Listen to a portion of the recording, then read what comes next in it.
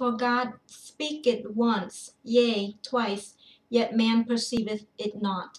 In a dream, in a vision of the night, when deep sleep falleth upon men, in slumberings upon the bed, then he opened the ears of men, and sealeth their instruction, that he may withdraw man from his purpose, and hide pride from man. He keepeth back his soul from the pit, and his life from perishing by the sword. That's Job 33:14.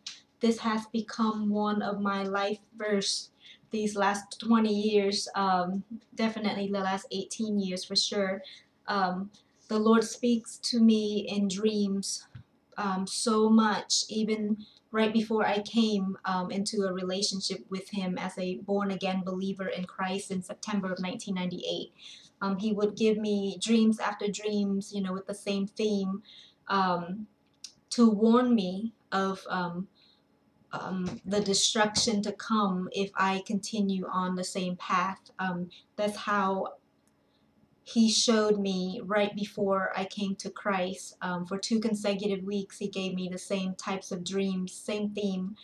And finally, 2 weeks after those dreams, it had become a reality, and he set me free in his presence, in his glorious lights. He set me free from all of those demons that had been sent to steal, kill, and destroy, to oppress, suppress, and cause so much pain and torment in my life for the first 25 years of my life. So anyways, last night I had a dream, and it's a warning dream. And since I know that I'm not the only one on this planet that's going through these types of battles, I feel strongly that the Lord is wanting me to share a part of this dream and then share His word and exhort us together, not only to pray for one another, but to exhort us to submit to Him and seek Him. Submit to God, resist the devil, and he will flee. I believe He gave me a warning dream of what's to come.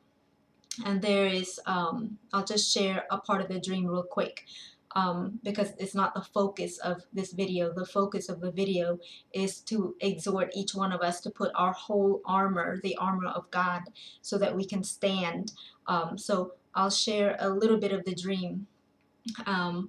The dream was about lust, seduction, deception, and possibly betrayal.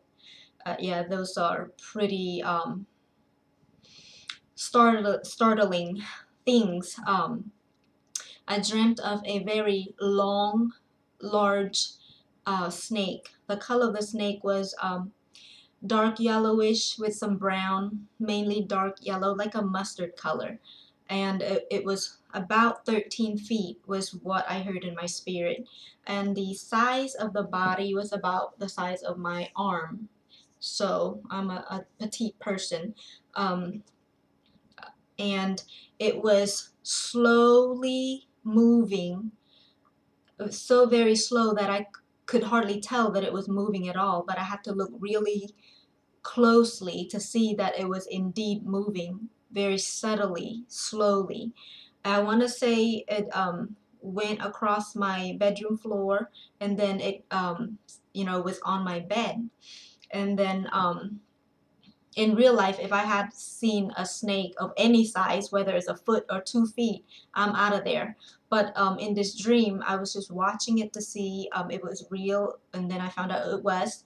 And then something told me to go step on the portion of the snake where it's closest to the head, and and I stepped on the back of the snake that's closest to the head, and I moved my right foot towards the head to step it, to crush it.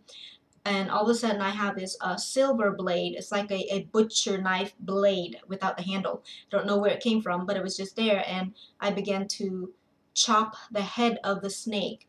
And it wasn't completely severed. And then a voice told me, you need to sever the head off completely. Make sure that it's not connected, the throat, is not connected, it could come back and cause harm to you. So you need to sever the head completely.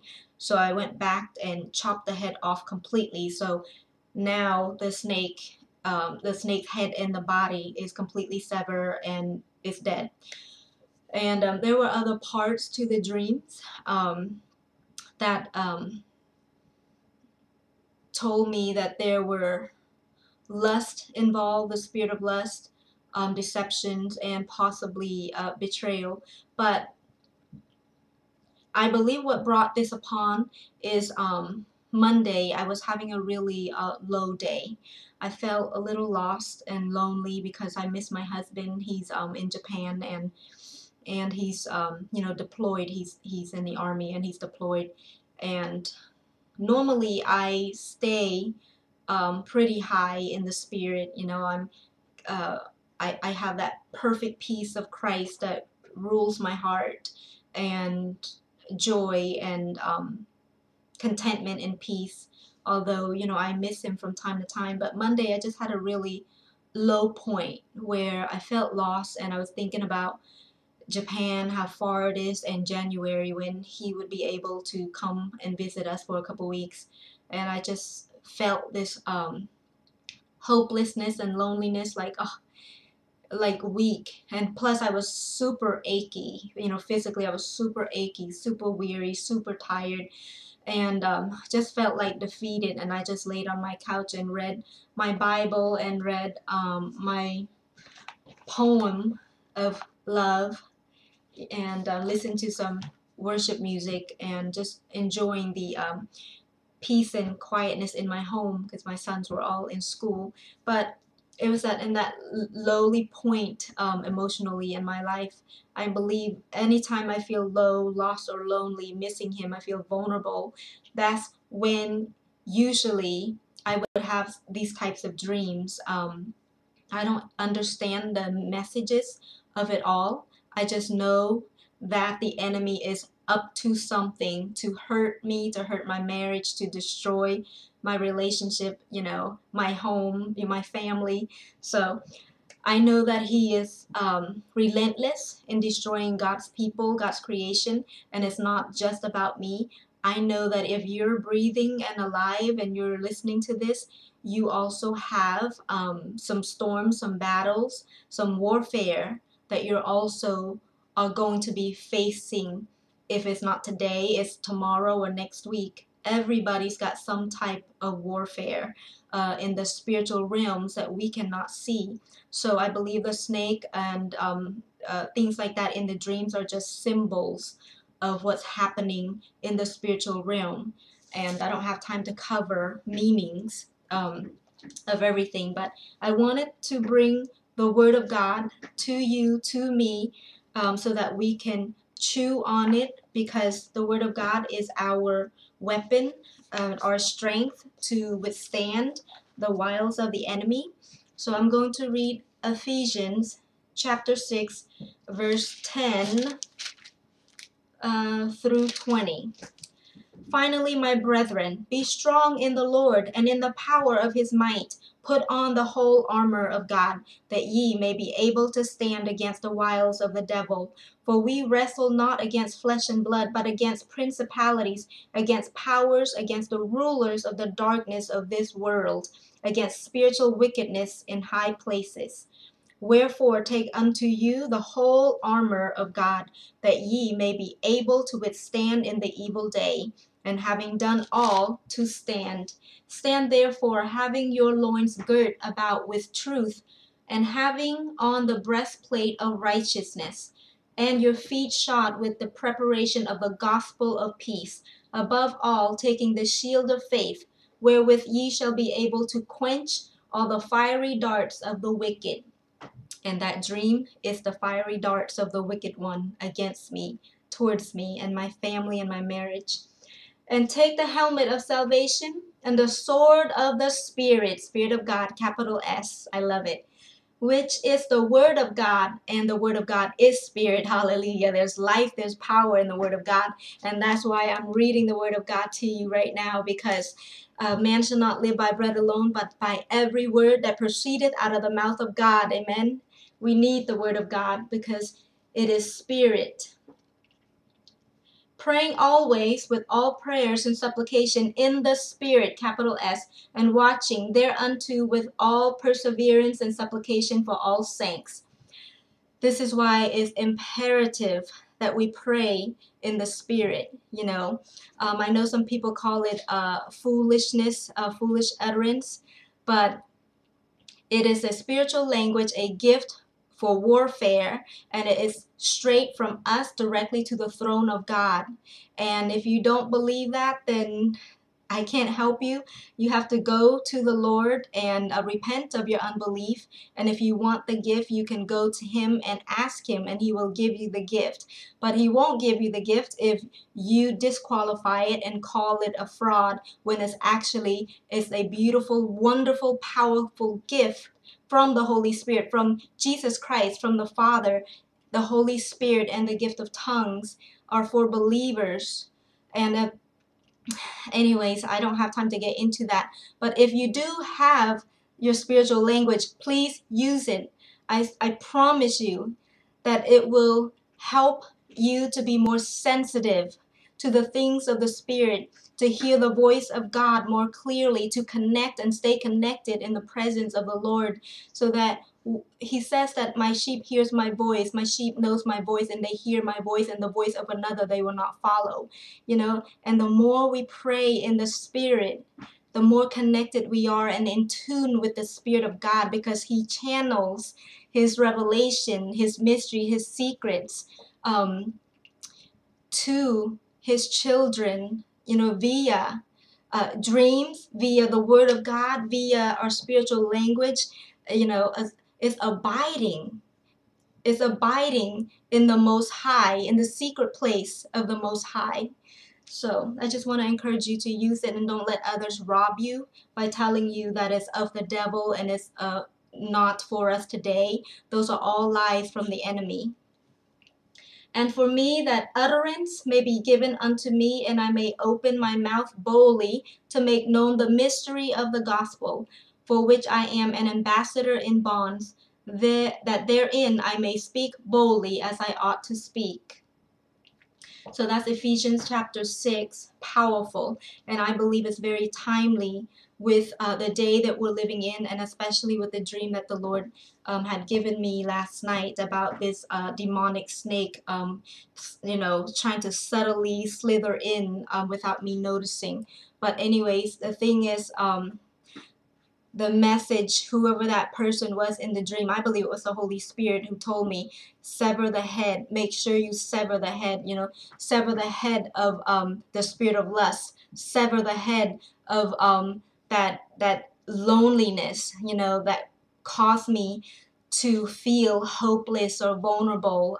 Just sever the head, and praying continually, praying in the Spirit without ceasing.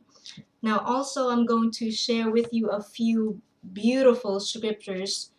I can't speak, scriptures that will help us to stand in the power of God, in the truth and power of God. And this is about lust. For all that is in the world, the lust of the flesh, and the lust of the eyes, and the pride of life, is not of the Father, but is of the world. And the world passeth away, and the lust thereof. But he that doeth the will of God abideth forever. And I forgot what scriptures is in when Jesus said, it was in Matthew for sure. Verily, verily, I say unto you, not everyone that says to me, Lord, Lord, I'm going to try to find that. It's in Matthew. Have I not prophesied in your name, cast out demons in your name, this and that and the other? And the Lord Jesus said, depart from me, you worker of iniquity, I never knew you. The Lord Jesus said that Not everyone will enter the kingdom of heaven, but only those who doeth the will of my Father will enter heaven. So anyways, I can't find that scriptures. It's in Matthew and many other places as well. But let me keep going. So this scripture, 1 John 2, 16 to 17, but he that doeth the will of God abideth forever. So today, if you're pursuing the lust of the flesh, the lust of the eyes, and the pride of life, these are everything of this world that we desire, whether it be sex or money, title, fame, status, fortune, whatever it is that this world has to offer. If we're pursuing that and not doing the will of God, we will not abide forever. Not in the presence of God and not in the kingdom of God. As we know, we will all die one day. The question is, where will we spend our eternity? If it would be in heaven with God Almighty, or if it would be in hell with the devil. So please, please, please take that to heart. But he that doeth the will of God abideth forever. Okay, ye have heard that it was said by them of old time, thou shalt not commit adultery. But I say unto you, that whosoever looketh on a woman to lust after her had committed adultery with her already in his heart. That's Matthew 5:27, 28. So God doesn't just look at the things that we do or don't do. He looks at our hearts. If we've already committed sin in our heart, that's already sinned against him. And we have to confess our sin and repent and stop repeating that sin, whereby are given unto us exceeding great and precious promises, that by these ye might be partakers of the divine nature, having escaped the corruption that is in the world through lust. 2 Peter 1 through 4. This is one of my favorite scriptures right here. It is these scriptures that helps me to stand and keeps me out of the pit. And it's James 4, 7 through 8. It says, submit yourselves therefore to God. That's the first thing. Submit yourself therefore to God. That's 1. Resist the devil. That's 2. And he will flee from you. 1, 2, 3. So submit yourself to God. Resist the devil and he will flee. If there isn't submission to God, you can forget about step 2 and step 3, because you will not have power. We will not have power to overcome the devil. We will not have power to resist the devil apart from submitting ourselves, our thoughts, our heart, our desires, our purpose, our plans, everything about our lives, every aspect of our being, our very breath. If we do not submit ourselves, our being, to God first, we can rest assured we cannot have the power, we will not have the power to resist the devil, and the devil will not flee. So the first and foremost critical part is part 1. Submit yourselves to God first. Dearly beloved, I beseech you, as strangers and pilgrims, abstain from fleshy lust, which war against the soul. 1 Peter 2:11. You know, Monday when I was feeling really low, my flesh was crying out. I wanted my husband. I wanted him home. And I was like, I don't want to do this anymore. Oh my gosh, it's so far away. You know, I was very tempted to just like throw myself a little pity party. I want my husband, and I just like a little child. I want candy. I want now. You know, I don't want to wait. And I have to remind myself that I am a stranger in this world. This is not my home. Nothing in this world is eternal except for the souls of mankind. And this life is not my own. You know, I live in Christ, and Christ lives in me. And I have to continually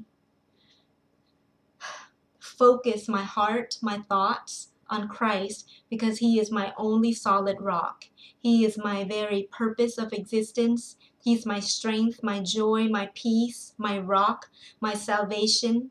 And he hides me in his love. He hides my husband and I in his love, and my family. He hides us in his love. He carries us through from deployment to deployment. And so abstain from fleshly lusts which war against the soul.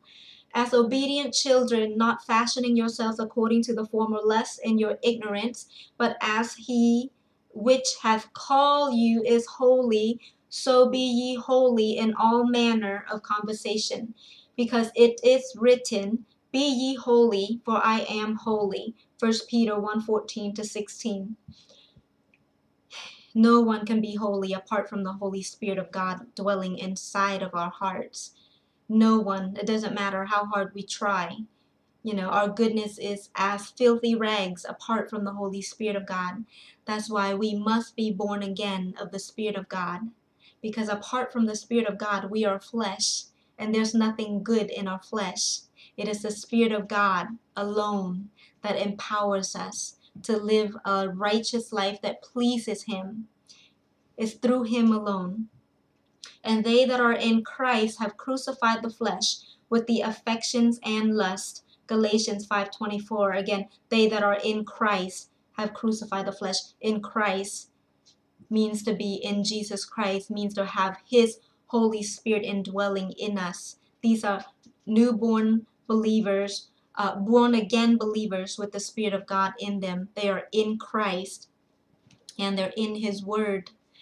One with the Spirit, one in his word. Ask the Savior to help you, comfort, strengthen, and keep you. He is willing to aid you. He will carry you through. Yield not to temptations. Horatio R. Palmer, that was a poem by Mr. Palmer.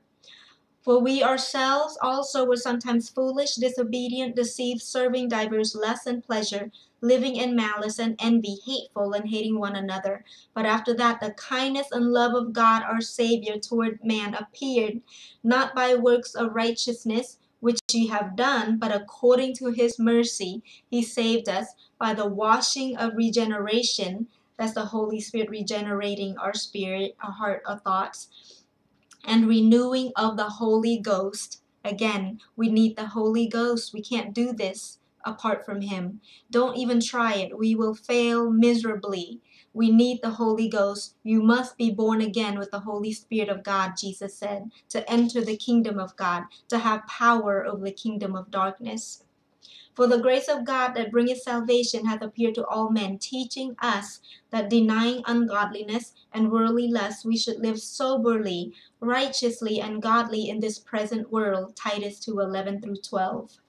Flee also youthful lusts, but follow righteousness, faith, charity, peace with them that call on the Lord Jesus out of a pure heart. 2 Timothy 2:22. Flee, run as quickly as you can. Don't entertain it. Don't justify it. Flee, run, decapitate that demon head, decapitate the lust, sever it immediately. Likewise, reckon ye also yourselves to be dead indeed unto sin, but alive unto God through Jesus Christ our Lord. Let not sin therefore reign in your mortal body, that ye should obey it in the lust thereof. For sin shall not have dominion over you, for ye are not under the law, but under grace. And that's Romans 6:11-12 and 14. I just want to point out that God's grace is his living power alive in all true born again believers with the Holy Spirit in them. It is not a lifeless, powerless package of, a gift. It is fully alive. Grace gives us power, empowers us to overcome all things. And grace is not a license to freely sin, as some as many Christians believe, we're under grace. And, Jesus already took all of our sins on that cross. He surely did.